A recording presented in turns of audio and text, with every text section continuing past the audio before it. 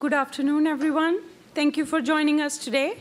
My name is Nirja Bharti. I'm a Sloan alum, as well as one of the panel captains for this panel, Developing Your Organization's Skill for the Digital Future. I have a pleasure to introduce Professor George Westerman, who's the moderator for this panel. George is a research scientist with the MIT Initiative on the Digital Economy. His research and teaching focuses on digital technology leadership and innovation. He's also the co-author of several books, including Leading Digital and The Real Business of IT. Please welcome George. Thank you, Nirja. And hi, everybody. Thanks for coming down. This is my favorite conference room on this side of campus. It's a really neat place, isn't it? You just feel like you got to have a good conversation in this room. I want to start off just by talking a little bit about what we know about skills gaps from the research we've seen. But the real stars here are the panelists. And so what I kind of want to do is start you off with some ideas and then get out of the way and let them talk at that point as we go forward. This question about skills gaps is a really interesting one. You know, as you look in the press, it's a little complicated. So we see, for example, here, CIOs facing a skills gap, the gig economy for talent. And we had a really interesting session on the gig economy earlier, whether that's a good or a bad thing. And then, you know, there's certainly an awful lot of really strong opinions saying, yeah, there's a skills gap here. There's a skills gap apocalypse, right? So this is serious stuff. And yet then equally smart, reputable people say, what skills gap? Right? This isn't really happening. There's a lot of argument, and of course then it comes back, yeah, the employers are not just whining, there really is a skills gap. So what do we mean by skills gap? How can we think about this problem? You know, the consensus it seems to be that there is one out there, but maybe it's not all the skills. So how do we think about whether there's a gap there? This is an economist picture. It's called the beverage curve. And the beverage curve is one of these things that economists know and nobody else cares about. But the way to think about this is, in a good economy, you have lots of job openings and low unemployment. And in a bad economy, you have high unemployment and not a lot of job openings. So it rocks back and forth and back and forth and back and forth. And it's just kind of an indicator of where the economy is. Something weird happened, though, around 2009, and you see this curve shifted outward from the origin. What do I mean by that? Here, it means for the same level of unemployment, we have a lot more job openings. Or for the same number of job openings, we have higher unemployment. There's something weird going on. There's something about the market that's not working to create that gap.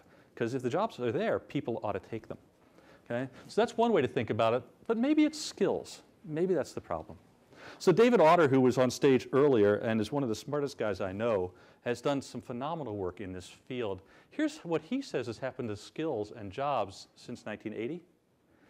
This is ranked from low to high skill jobs. And you see an interesting thing. If you are a middle skilled person, you're kind of out of luck, right? The high skilled jobs are growing up 25 to 30% higher over this period. The low skilled jobs are actually shrinking. Now, why is that? Well, what can computers do really well? What middle skilled people do. Coordinating work, processing paper, doing that kind of stuff. But this is just, you know, a simple measure of skill, which is, okay, high wage, low wage, that kind of thing. How can we look at it a little bit differently? Maybe it's college. Maybe college is the skill that we need to have. And what we found here in looking at this research, very interestingly, is, first of all, about 80% of the jobs out there don't require a college degree. That's actually pretty good because over 60% of the people out there don't have a college degree. You wouldn't know that from being in Boston, but you would anywhere else, right? But on the other hand, we see that if you have a college degree, there are two kinds of premiums that come up. The jobs that require a degree make more money. And if you're a college-educated person in jobs that don't require a degree, you still make more money. So is it college or is it something else? And what we think it actually is the ability to complete college says something about you as a worker. And then there's some more stuff there. Right? But let's go on a little bit more. By the way, employment changed since 2006. You see the only jobs growing? College jobs, right? Or jobs, or college-educated people. The non-college educated people are not growing at the moment. So just let's look at skills a little bit more deeply then. Here's some research we just did last year. We looked across the 900 jobs that the Labor Department tracks. We found 7 aspects of skill in the economy. Physical, equipment, which is working with technology.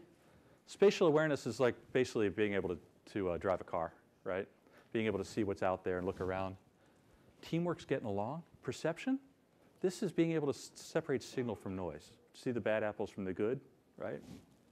And then we have here supervision and initiative. Initiative is one of those ones, I love that we found it. We weren't expecting it, but it's in there. So what do these mean? If you had these skills in your job, is it good for you or bad for you? What do you think? How many would say that the skills that should pay most are supervision kind of skills? A few of you? How many would say the jobs that should pay more have a whole lot of initiative skills in them? That's the working hard stuff, yeah. How many would say that physical should pay you more? Because it's hard work, right? How about teamwork? This idea of get along, right? That should matter, right? Well, here's what the numbers show. These numbers I'm going to show you are based on an average wage. If you have more of each skill in your job, do you make more or less money in there? And what we find that's interesting is supervision. Every unit of supervision in your job makes you more money. Every unit of technology, every unit of initiative makes you more money. Look at the physical jobs. These are standard deviations of jobs. So the more physical your job is, the less money you make. And a lot of that's being protected by minimum wage. It gets low enough. Look at teamwork. We all hire for teamwork. We're not paying for teamwork. Okay? So are these the skills that we're talking about? Hard to know. What's interesting also is maybe technology goes with it. We find that, for example, the more technology you use in your job, you make even more money in supervision and initiative, which is good news for IT leaders and IT people. But then the plot thickens. Just as we start figuring out this stuff for the economy, then along come the robots. IBM has its answer to the skills gap in big data and analytics. And what's its answer? Replace all the analysts, right? Let Watson do it for you. We have things coming along like the Google car. Last I counted, 29 states, the job that had the most people in it, in 29 states, is driver. What happens when the Google car comes in? Baxter, do you know Baxter? Baxter is infinitely reprogrammable by unskilled people. It works 24 hours a day, 7 days a week, no vacations, no skill, no vacations, no sick time. At launch, it was about $7 an hour, which is cheaper than a temp. What happens at that point? And now we have other things. If that's the physical work, what about over here? Cabbage, they talked about this morning, right? And a very interesting story about what Cabbage does. It's doing loan processing better than loan officers are. And do you know automated insights? Anybody automated insights? Check out the sports page or check out Forbes and Fortune sometime. Automated insights is writing the more routine articles in papers these days because it's a pretty much formulaic thing. What about those writers that have lost their jobs there? So we have a little bit of a complicated story on skills and the skills gap. And we got exactly the right people to talk about this in the room. Okay? So our panelists, it's a really phenomenal panel. From the enterprise side, we have Karen Kocher, who's the Chief Learning Officer at Cigna. She's responsible for basically all things having to do with skill at Cigna. Steve Phillips, CIO at Avnet, also one of our finalists in the award program this year. Gerald Chertavian has a really cool organization, non-traditional ways of finding people and that have good skills and they're hard workers, and he'll talk about that. And Tom Davenport, who's just written a new book, which I can recommend highly, I just read it, on how are computers and robots going to live in the future, and what is the future of workers as computers get smarter. Okay? So what I thought I'd do is just open up with some questions. We'll talk among ourselves, and then we'll do some Q&A from the group. So Karen, why don't we start, well, sorry, Steve, why don't we start with you, because it is the CIO Symposium and you're a CIO, right? Is there a skills gap? And what are you doing about it? So first of all, I think there is a skills gap, and maybe I can answer your question from two different angles, if I may. So from a general sense, when I think of the skills gap in IT, there's a couple of things that come to my mind. So generally, we see a shortage of great technical people that have sort of deep engineering or programming understanding, and also have great business savvy and communication skills. So that can be a challenge, I think, for many companies, actually, that combination, that sort of combination of tech and business sense. And then the other area that's on my mind in a general sense is are new graduates. So I worry about as we sort of plan our organization, as we strategize, look at the skills that we need for the future. One of the things on my mind is, am I getting the very best graduates, new graduates into my organization? Because that's a long-term play. And if we don't have the right talent level, that could cause an issue down the line. But by the way, we have I'm based in Phoenix. A lot of our IT team is in Phoenix, Arizona. And we've got a great university nearby. It's Arizona State University. They produce a whole bunch of really good engineering and IT graduates. But Steve, you had also mentioned you're really close to Silicon Valley. We're only 600 miles away from Silicon Valley. And that's, on one hand, that's a long way. On the other hand, when you've got a freshly minted degree, boy, it's like a magnet. It sucks up resources, Silicon Valley does. And you know, passionate as I am about Avnet as a global technology distributor, we don't quite have the coolness. And I can't quite afford the compensation that folks, you know, the folks in Silicon Valley do. So what do you do about it? How do you find the right people? You mentioned the colleges. What other ways are you doing it? So from a college perspective, what we actually realized a few years ago was we weren't tapping into the right sort of graduates. And we realized that as a company, we were actually being a bit lazy about the way we were dealing with, in our case, Arizona State, some other universities as well. And we put some time in building deeper relationships with the professors, with the faculty there. We're much more open on our intern programs. We bring, frankly, more interns in the summer than we need to hire. And we're out there sort of marketing ourselves to the university, to the students at the university. And I still think we've got a way to go, but we just see that you know, we're viewed more positively by the students there, and hopefully that's going to pay off for us in the long run. Thank you. Karen, how about you? You have to look at the whole enterprise. You're in charge of talent for the whole company now. What are you seeing as skills gaps, and how are you addressing those? Sure. So I think, first of all, I think Steve did an excellent job divvying it up into really the three kind of buckets of skills. So when you're talking about IT professionals, of course, it's typically the true technical skills. Then there's that element which is becoming ever more important, which is the true understanding of the business and all the dynamics of the business.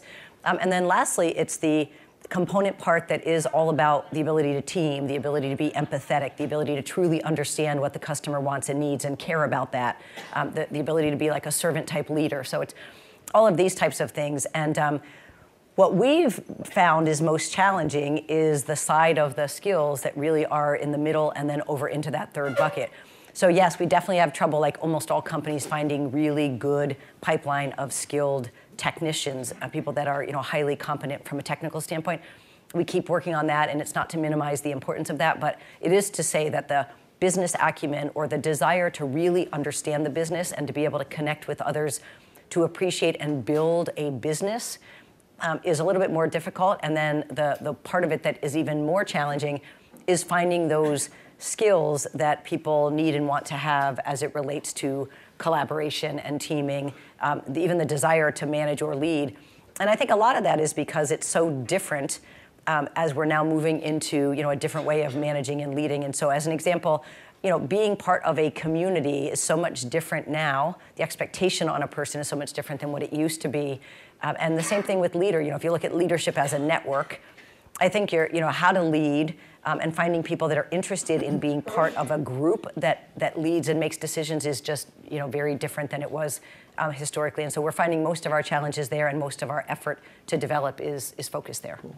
One of the things we had talked about is you found an interesting new way to find some of these skills that are very hard to measure inside. So identifying who's going to be your best leaders and those kinds of things. Can you talk about that a little bit? Sure, yeah. So very quickly, we're really trying to focus on, as much as we can, doing talent that's based on hard data or hard science. And so I was telling George, you know, a little bit earlier today that most of us, if you were to ask us who are the influencers in our organization, most of the people that we would name, at least half of those would be incorrect.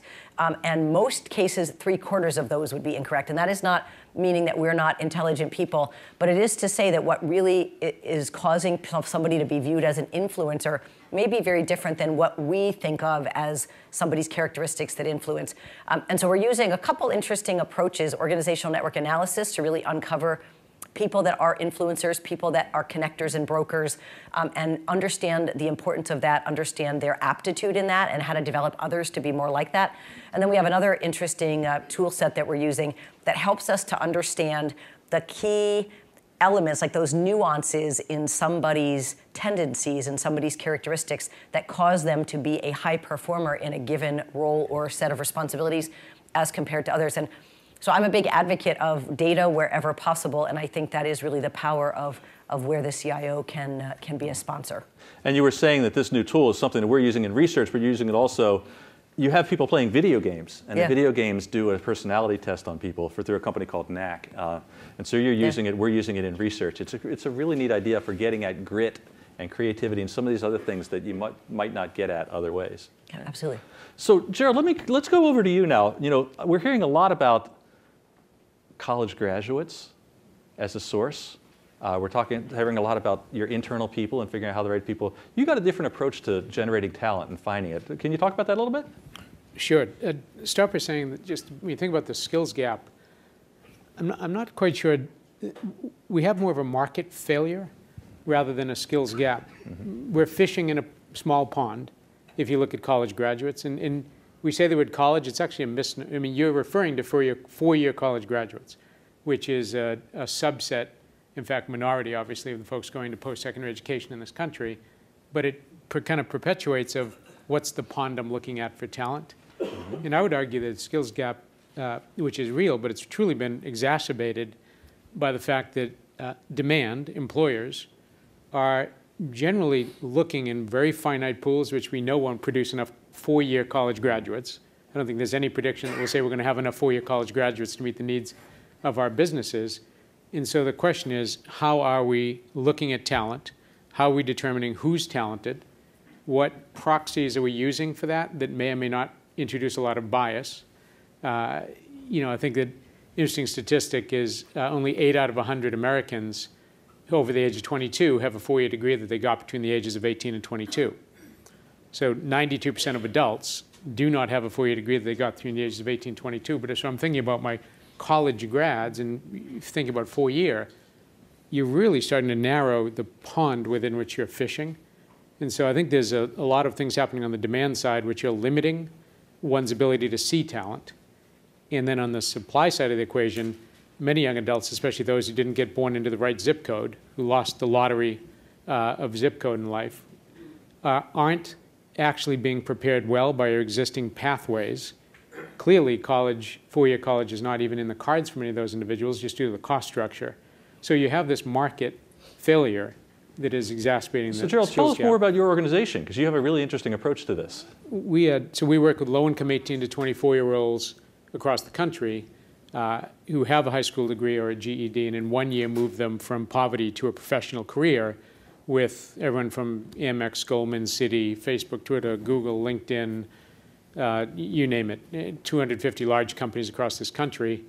Amex is taking 300 Java developers from us because they repatriated 1,500 Java jobs in the digital transformation effort, in realizing that their cost structure is broken when you try to figure out how do I compete for Java developers coming out of a four-year small pond.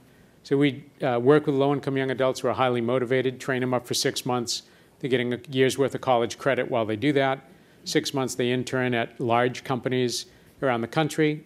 State Street's hired 500 of our graduates into fund accounting. And we are a better source of talent into that entry-level professional career path in everyone from Java, quality assurance testing, cybersecurity, and then we've branched into other areas outside of technology as well, operational, sales and service oriented. There's huge demand at this middle skill category in a company. So I was talking to Gerald on the phone, and I happened to mention I was in Atlanta. He said, well, let's just go down the street. We got an office there. The thing that I was most impressed with these young adults is these are inner city adults who, as he said, were left out of society, left out of the typical paths that society has to get you through college. And these people, not only do they learn skills, they learn the social skills. They look you in the eye. They have their elevator pitch down perfectly. All the skills that we know are important in office that people might not have picked up just at home, they're learning this as well as the other skills. I was really impressed. Yeah, the main thing is folks will stay 2 to 4 times longer in a job. Right, the average millennial sticks 18 months in a job in many organizations. Our folks are staying 2 to 4 times longer in equivalent jobs. And that's, you're amortizing your acquisition cost over a lot longer if I'm an employer. Cool. And, our most forward-thinking employers are looking more broadly at pathways into their organizations that aren't myopically focused on what higher education and post-secondary education used to look like as opposed to where it's heading over the next 20 years. So if we look at all those jobs that don't require college degrees or all the other opportunities out there, this might be a way to get people into opportunities they didn't have before. But let's go with Tom, right? Tom, we keep hearing the robots are destroying the opportunities. You're a little more optimistic than that, aren't you? A bit. There are a lot of people who say, half of U.S. jobs will be gone soon. I think that's certainly an exaggeration, and nobody knows the exact number. But increasingly, I think we need to think about computers as co-workers if we're going to be successful in our careers and with our talent. And if you think about the attributes of a computer as a co-worker, it's not necessarily somebody you'd want to have. They're certainly smart and getting smarter at a much faster rate than you are, sorry to say. You never want a smarter coworker than you are. They're somewhat snobbish in that they only want to work with experts. So the entry-level workers are, I think, in many cases in tough shape. A lot of those entry-level tasks they can do already. So the only remaining jobs will be for people who are experts. How do you become an expert if you don't hire any entry-level workers? That's a problem that I think most organizations have yet to resolve. The computers are pretty egotistical in that they insist that you're going to work with them if you're going to be successful. So I think the jobs of the future will largely be working with computers as colleagues, and people will either be aware of what they're good at and what they're not good at, as you would with a coworker, and kind of step in where they fall short. Or maybe you could be a computer's boss. There's some pretty good jobs there. I think of hedge fund manager as the archetypal computer's boss. All the trades in a hedge fund are typically done by computer, but somebody's kind of looking at the entire portfolio and how it's working out. And I think that's worked out fairly well for hedge fund managers in terms of their own incomes. And they're pretty hegemonic as co-workers in that they keep taking over things that we normally did. I mean, you mentioned the middle skill jobs, but there are, if anybody's read Martin Ford's Rise of the Robots, that's a really depressing book, but he talks about machines taking over hamburger flipping, which has been the great resort of many workers in the U.S. And increasingly they're going after doctor, lawyer, journalist, professor, et cetera types of jobs as well. So they're tough colleague to have, but I don't think we have a lot of choice about it. It's interesting. My sister teaches at a for-profit law school. It's one of these schools you go to if you can't go anywhere else. And for a long time, they've turned out lawyers. Who do the work that no lawyers want to do. And unfortunately, the robots are doing all that. E-discovery. E-discovery, exactly right. And so now she's trying to find out where are some other ones. They're actually better jobs that are actually really good jobs for people if they want to take them. They're getting people into regulatory compliance out of her school, and that's a really good opportunity. But now IBM, Watson, and other are getting into regulatory compliance. So it is, tougher at both ends of this spectrum to go through. Well, so far I'm not hearing anything happy. So what's the good news? One good tip for your sister would be if she could teach people lawyers about e-discovery and predictive coding and IBM Watson and all these technologies that are coming into the field, she would be really preparing them for their occupational futures. You're not going to find that up the river at Harvard Law School. You can be sure of that. And the terms won't even be mentioned in 3 years of legal education there. So your sister could have a big advantage over some other institutions. Can we ask Tom? He said 50% was high of jobs replacement. What's low? Nobody knows exactly, but my guess is that we're looking at 10 to 20% in over the next 10 or 20 years. Computers are also, as a coworker, slow to take over. And one fact I love to cite is there were in 1980 500,000 bank tellers in the United States. In 2016, there are roughly 500,000 bank tellers in the United States, despite ATMs and online banking and so on. So I wouldn't recommend it as a career for anybody. The Bureau of Labor Statistics suggests it's going to start moving downhill, but it is slow to take over.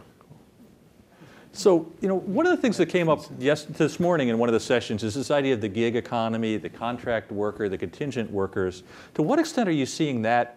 So the people that you're looking for skills, are you looking to hire them internally, or are you doing some of this gig and contract stuff? Yes? I'll make a couple of comments. So at Avnet, what we try and do is we deliberately sort of keep a fairly strong force of employees who are there for the long run, who understand the culture and the way that we work, and we think that's very important. We also try and keep about 20% of our workforce as contingent or contract workers. And our view is, for the employees, we invest in their careers for the long run, and they know that. And when we go through hard times, it's the contractors or the contingent workers that move off. Or when we get projects that come to an end, we don't want to have a layoff at the end of large projects. So we want our employees to feel sort of secure, and we think that's hard to get with contract folks, and to make that long-term commitment. So we think it's a hybrid model, but the employees are the ones that we want to feel confident in their position at the organization.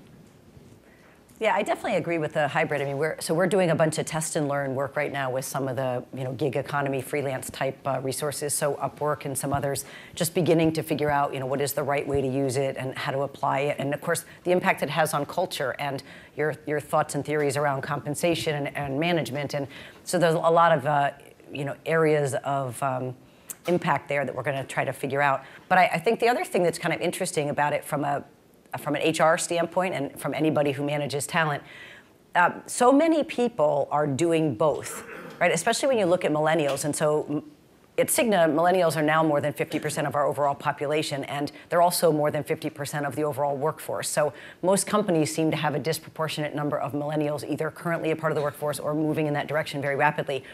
And most people in that generation don't currently make enough money to afford all of the things that we were able to afford when we started in early jobs. So, places to live and cars and all the things. So most of them, more than 38%, I think, or almost 50% at this point, are doing both. So they may do a full-time job by day. They may be tutor.com by night.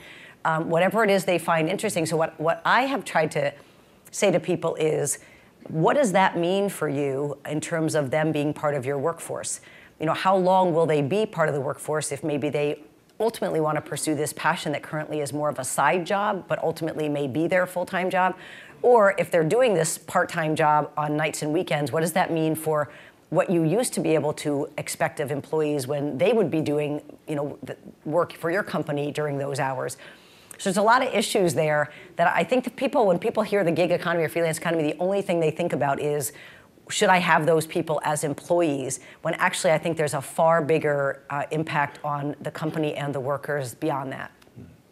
And this millennial thing came up, right? The idea, I'm not going to put the labels on, but anybody my age has a viewpoint on what millennials are, and they're different for better or for worse. Do you see the millennials that you're training, Gerald, having those same kinds of attributes, or are you seeing them looking more at the long term, We have millennial age students without millennial attitude. Okay. In general.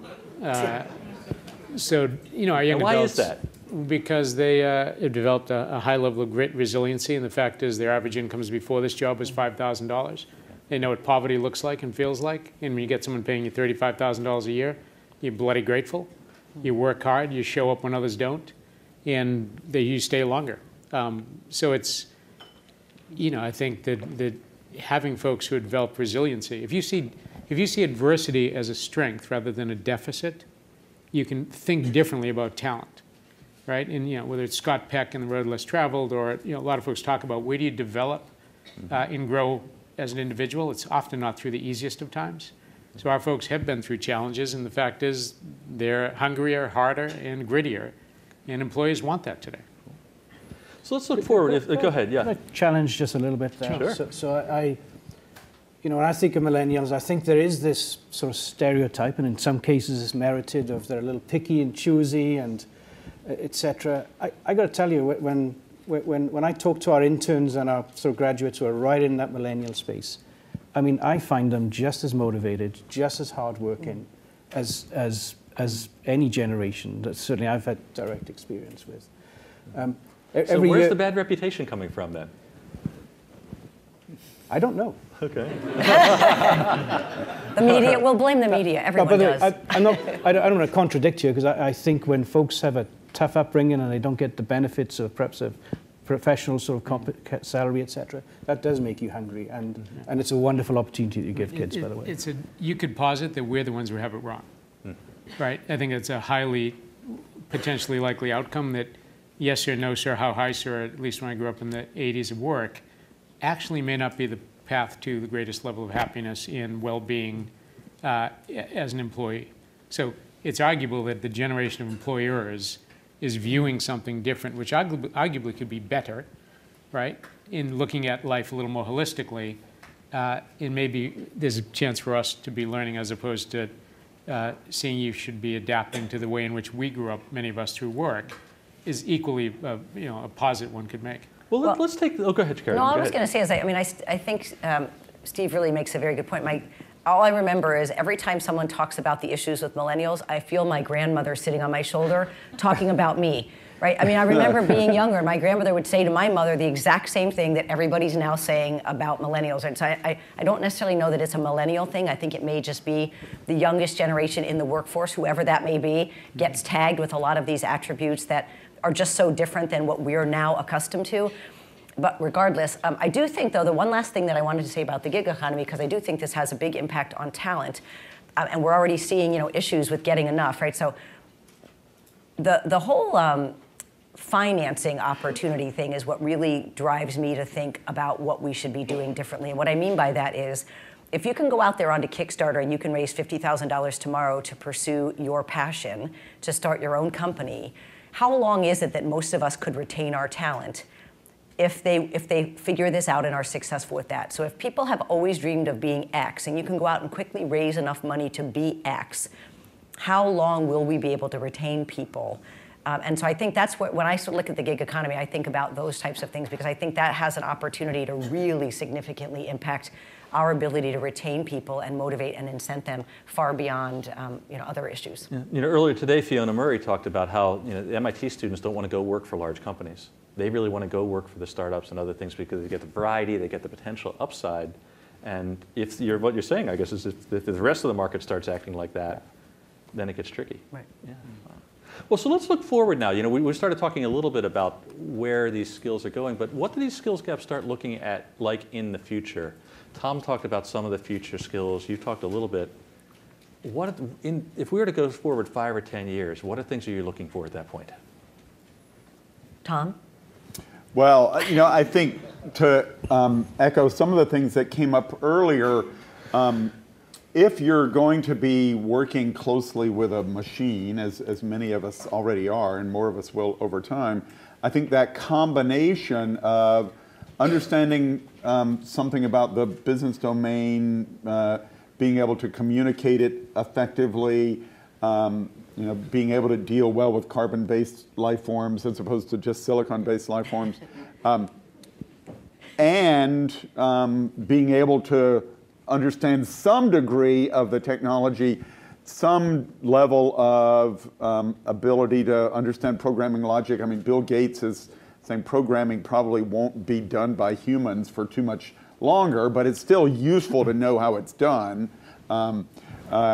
that combination, I sometimes refer to them as purple people. They're sort of blue and red mixed, and some quantitative, some computational, and some business and communication. I think that's still going to be a very important combination of skills over the foreseeable future. When I was doing my digital transformation research the last couple of years, I'd say, what's the hardest skill to find? Is it big data analysts and or these kinds of things? And the number one skill I would hear is, I'm finding it impossible to find a charismatic quant. And it sounds like exactly what you're talking about. Perhaps it's an oxymoron. Yeah. I got a comment on Tom's statement then. It's a long time ago, but when I was studying my computing degree, I can remember a college professor telling us not to bank on being in programming. He said it's going to get automated in the next few years, etc. And here we are, something like 30 years later, and programmers are still valuable. They're different languages, etc. But I'm not sure that's going to get automated too quickly. I don't know. Bill Gates, I defer to on that topic. But I do have an example to give you, if I may. Okay. Actually, just a couple of months ago, we closed down in my company our last COBOL system. So anybody know COBOL? Come on, with pride. This system's been there for 30 years. I've got this really loyal team that actually introduced the system 30 years ago, and we were closing down this system. And we agonized as a leadership team about what do we do with those folks, because we don't need COBOL programmers anymore. So we ended up going to them, and we asked them, and some wanted to be retrained. It's a more mature group, but they wanted to be retrained, and we're happy to do that. And for the others, we were worried about at that sort of stage in their career what was going to happen to them. And as they make their plans, every one of them is going to walk into a job if they've decided to leave us. There's a shortage of COBOL programmers out there. So they haven't taught it for quite a few years, I guess. Cool. So maybe a career opportunity for many of us. You wonder, you have CIOs, obviously, in the community. How do you, it'd be curious to hear, we call ABCs attitudinal, behavioral, and communication skills. Employers generally hire for skills and fire for behavior in general. So how do you think about, what do you really need in an individual? And is it ability to learn, problem solving, critical thinking skills? Is it skills or is it competencies? How do we assess for competency really well and authentically? What behavioral interviewing techniques can get at the underlying competency? Because the only thing we know is whatever they're programming in today is not going to be around in some number of years, and it may be replaced by a different language.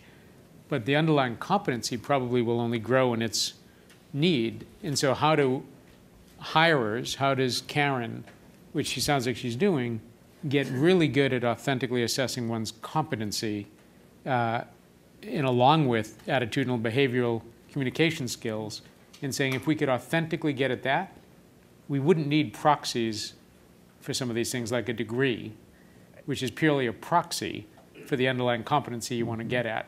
So I would argue that kind of employers, if they could truly get to authentically assessing competency, you'll get your best workforce out of that. Well, yeah, that is what we're trying to do. So, I mean, we mentioned NAC, but I mean, there's a whole variety of potential tools out there. But what NAC does is it helps to identify the tendencies, the characteristics, the competencies of an individual. So it does a couple of things, actually. It helps you understand what really differentiates a high performer from others. So it can really help you put together a role profile. And then it can help you understand individuals in comparison to that role profile. And so if you have somebody who isn't currently a high performer in a certain type of role, it would help you understand what their natural tendencies are, their competencies, et cetera, in comparison to that profile. And then it would give you a source of understanding for how you could develop the individual. And over time, you could, of course, reassess. We use it at Cigna exclusively at this point for development purposes. We want to understand what really makes the high performer. And then once we know that, we try to understand everybody else and work with them in a growth mindset type orientation to build them into those types of high performers. So that's what we're trying to do more of as we go forward. And again, my view of it is that all the CIOs that are part of this day today have the power, because you are the ones most people look at as the sources of valuable data. and information. And so the more you can help emphasize the need to do these types of things from a talent standpoint versus simply going with people's opinion or people's instincts, I think the better off we'd all be. So let's open it up to questions. If you want to line up, I have one more question for the group, and then we'll do the broader thing. So if you have any questions, just line up at the microphones, and we can go from there. One topic we haven't necessarily touched on that I really want to is, what does leadership look like in the future? In a world of better data, smarter machines, different kinds of people, how are leaders of the future going to be different? Okay, so I'll start with just one thought. I'm not going to go into any real detail here because we don't have a lot of time, but if you haven't read a book called Leaders Make the Future by a gentleman named Bob Johansen, I would do that. It's very, very well done. It comes up with basically the 10 leadership skills that, in his opinion, and those promoted by the Institute for the Future, would be really necessary. And so things like sense making and being able to work in a world of paradoxes, it's just really very well done. And when the word leader doesn't necessarily mean a person leading a big team. It could be just an individual that needs to act more in the capacity of a leader.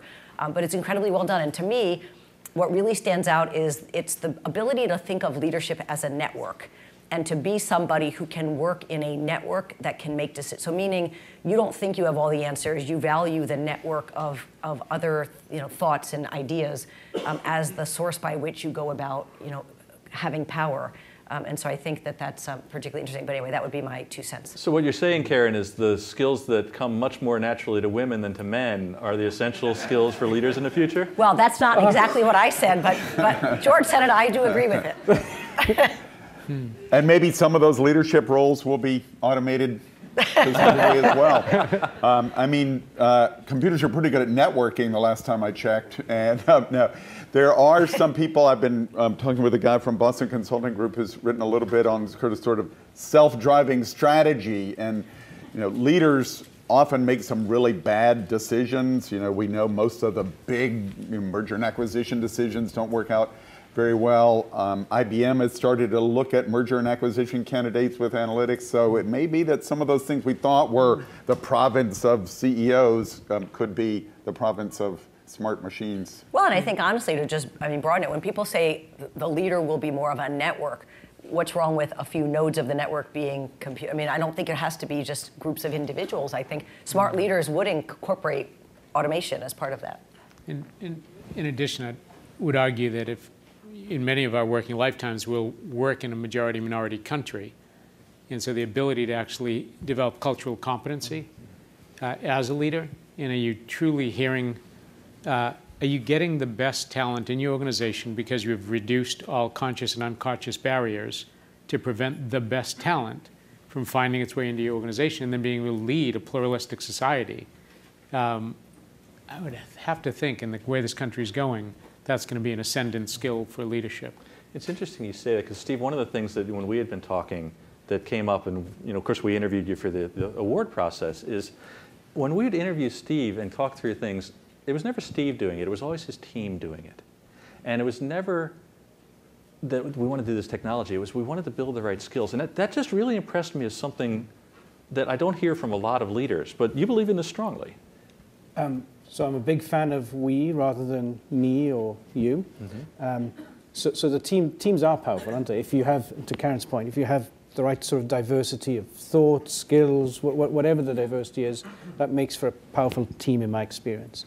And I have a selfish interest as well, if I may. So if you hire the best and you've got a great team beneath you, boy, that helps with your personal workload as well, I think. So big as I suspect all of us are, big supporters of the team dynamic, but it also should drive for excellence and rigor as well. So one of the key roles of a leader going forward might be to develop the right team and let them work their networks or do whatever needs to be done. Okay, cool. Well, let's start over here. Just briefly, George. If I might just make a quick, when we do questions, and this is a ton of food for thought, let's alternate between the microphones. If we could be succinct in our questions, and before you ask your question, if you could introduce yourself by name and organization, that'd be great. Good enough. Gary Beach, former publisher of CIO, columnist now for the Wall Street Journal on tech talent. Briefly, the panel talked about, Steve, you engaging these new workers in college. Gerald, certainly familiar with your plan, getting them at high school. But there's a lot of evidence that those 7 skills, George, that you referenced, have to be start to be taught even at pre-K. So my question to the panel is, how do we systemically reform public education to start teaching those skills at a much earlier age? Little question to start, right? So anybody want to take that? I'll be here later. You can talk. Automation is the answer.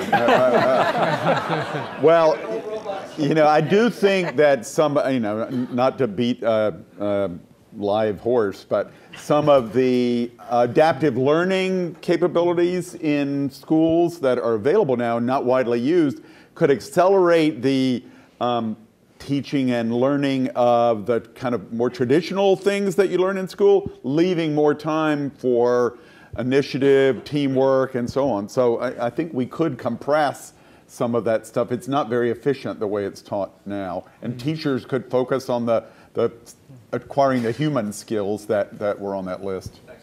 And I mean, is universal probably acceptance at pre-K, universal pre-K makes sense. Yeah, we don't have the political will to actually enact universal pre-K in this country, which is crazy because all the research would say that that's a good thing to do. And then we have to recognize that in many of our inner cities, we have a greater segregated in lower resourced environment than we had prior to the eradication of Jim Crow, that we have to recognize the fact that we have many urban areas in this country where we're giving people a crappy education. And again, the political will isn't there to say this is unacceptable. We have to equalize the resources going into this. And so, not only are you not getting what you need, but your K-12 education in certain places is really, we're allowing that to happen. Yet, at least in this state, you have the best suburban K-12 in the country here in Massachusetts. It's unbelievably good compared to other states. Yet we have the gap between achievement in this state is the highest, second highest of any state in the country. Let's go over this side for a question. So something struck me both from this and off the gig economy discussion this morning. So it seems as if business has really tried to separate itself from society in a lot of ways, and it's become a very transactional relationship with society. And then we complain that we don't have the right workforce. So examples.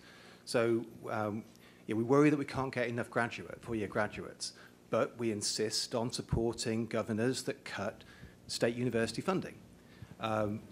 We complain that we don't have enough people with the right core competencies and core underlying behaviours, but we insist that universities teach trade capabilities like Java programming rather than underlying computer science, for example. So we complain that our workers have to do side jobs because we're not paying them enough to buy houses or have kids. So it seems that industry's kind of separated itself out from the things that are required to have a functioning skills economy. So the question is, what do we need to do to re-engage industry in a constructive way with these broader policy questions and to ensure this wide pipeline, not just the selfish interest of individual businesses?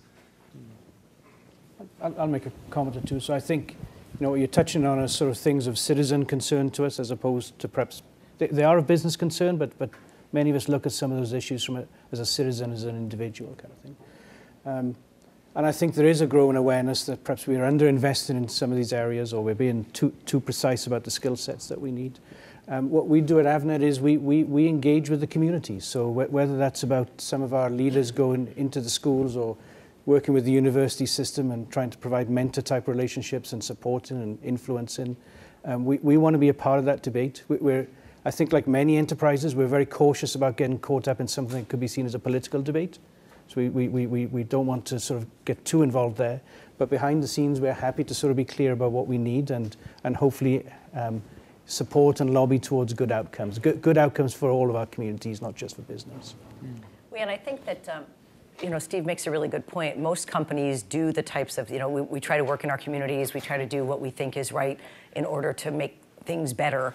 But I think it all goes back to some of the other points that were made here and the political will comment, which is, right now everybody's focused on whatever the unique activities or items that they think are most important. And if we could get more agreement amongst a larger number of companies as to a few bigger problems, then I think you'd have enough capital and enough energy and people to really knock down a barrier, and then you could move. But I think the issue right now, and you see a similar issue, in my opinion, in just general fundraising, say medical issues. There's so many issues and so many dollars being split off into so many directions that it's hard to get enough money and enough people to have any of them, put under. Right? And so the Gates Foundation, when they went after malaria with as much money as they went after it with, they'll likely now bury that for good, which is terrific. But I think that's one of the answers has to be, how do you get just a few issues to be the focus of a lot of people's attention versus a lot of issues and just a few people's attention? So one of the things that that this leads to, though, is in the universities we always try to listen to the business community and find those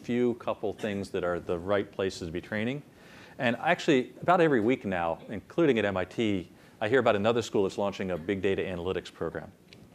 Over 100 now in the U.S. Over 100. Yeah. Did we get that right, or are we just behind the curve already, and we're training for the wrong skills? Well, in the short run, I think it's a good idea. In the long run, I think, machine learning is going to create most of the models, but somebody needs to roughly understand how machine learning works so you can shut it off when it stops working well and so on. And I think that requires some level of that training.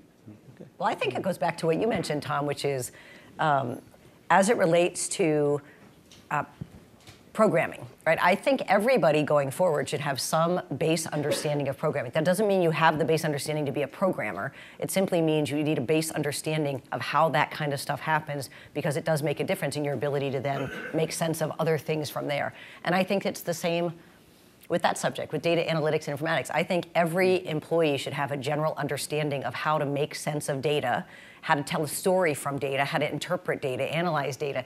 But it doesn't mean you need to be a data analytics expert, but you need some amount of that. Unfortunately, I think a lot of the true experts, a lot of that's already in motion, so maybe we can try to refine some of these to be more focused at everybody else. The thing you mentioned, Karen, is interesting because it's come up at my children's schools right now. Is the programming, right? So everybody has to learn basic algebra, although they can get more math. Everybody needs to learn U.S. history and some other things. Should one of the required courses be computers in the public schools? Well, there was even a great TED Talk was out on Twitter today, focused on, should we replace calculus in school with statistics? Because is calculus really more of an analog world skill, and is statistics really more of a digital world skill? And so, those are the kinds of conversations but it seems as if it takes us, to Tom's point about bank tellers, for whatever reason, people have been having these thoughts for a very long time, but by the time we finally get calculus out of the curriculum and replace it with statistics, it'll be 20 years from now. Why, I don't know, but it does. It's because that's what we know what to teach. Yeah. We'd have to develop a new course otherwise. The teachers and university faculty are kind of a drag on progress in that regard. Whoops. Cool. So we have another question over here. Hi, my name is Jonathan Ruan. I'm a Sloan Fellow here at MIT. So far we've mainly been talking about existing organizations, and we've really thought about large organizations and how they're going to adapt. But what I'm interested to understand is, from a startup point of view, is the capabilities that are coming with machine learning and automation so powerful that actually startups could disrupt incumbents simply because they were organizationally designed around the automation capabilities? In other words, if I started a law firm today that was built around the capabilities of AI, could that actually very quickly have a strategic advantage over all other incumbent law firms? Well, my quick answer would be, in the world of healthcare, if you look at a startup by the name of Oscar, which most of you have probably heard of, that's exactly what they've done, right? So it's a brand new company, started out with basically automation as the foundation. Although they're not huge yet by any stretch, they have now gotten the investment from Google, and Google wants them to be the premier, basically, promoter or user of all of their healthcare-related technologies. So it's just a matter of time before they'll be. But it is interesting to watch some of the startups in a really defined old industry go about it in a very different way with technology as the front, really, versus the back end. You heard about, if you were around this morning, you heard about Cabbage, which I think is doing a great job of disrupting commercial lending with data and analytics. In law, I haven't seen any startups like that. It's a really interesting idea. The general counsel of IBM said that he thought Watson could do about 95% of what all of his outside counsel had done for him over the years. So that suggests that a startup like the one you're suggesting could be a really good idea. I think the cloud's a great enabler here as well, isn't it? I mean, just the barriers to entry in terms of technology and capacity were so great even just a few years ago, whereas now there are services that you can buy into, pay by the drink, etc., and you can get that computing power that's needed to support that kind of capability. Yeah. How big companies preserve innovative capacity. So it's not, I mean, it's you're less encumbered as a small company, clearly, and can take advantage and move quickly. But if I'm in a large company, it's got to be a big think around how do you preserve our ability to be innovative, fast, unencumbered by the corporate behemoth and bureaucracy in a way that allows us to not have someone else eat our lunch. I mean, if I was in a big company, that must be consuming for any CEO. Most CEOs today say they run tech companies, whether it's Under Armour or JP Morgan. They would describe themselves as tech companies today, which is interesting, the way in which they're articulating who they are. Yeah, I think the way that like big companies that have existed in workforces, the way they think about automation and unbundling every task is different than if I was to actually start with no employees and unbundle every task. Totally. It might be different. We're doing some research right now on how do traditional companies start looking more like digital companies. And one of the things that we see is this mindset, that the companies that get this tend to think first for technology solutions and then people solutions, as opposed to finding the people solutions and then automating them later. And I think that's one of the things you're getting at there. So we have time for one more question. Yeah, hi. Evan Ryan from a human-centered design firm based here in Boston called Fresh Tilled Soil. I'm curious, we've talked a lot about technology and business as the skill set, and we've kind of focused on those two things. I'm curious to know, what do you think about design and creativity and how that fits into the value systems that we're building with our organizations? Well, so as part of Cigna's base learning and development type offerings, we integrate design thinking. So as a matter of fact, I just got a note yesterday from one of my team members who's participating and leading a design thinking experience, and they were down in the Cigna cafeteria interviewing people that were in the coffee line for some idea that they had in order to make it a more customer-centered design. So we're big believers and proponents of how to put design thinking at the front of what we do and how we do it. Just probably started the past year or so. So not experts by any stretch, but definitely see the wisdom and the value in it.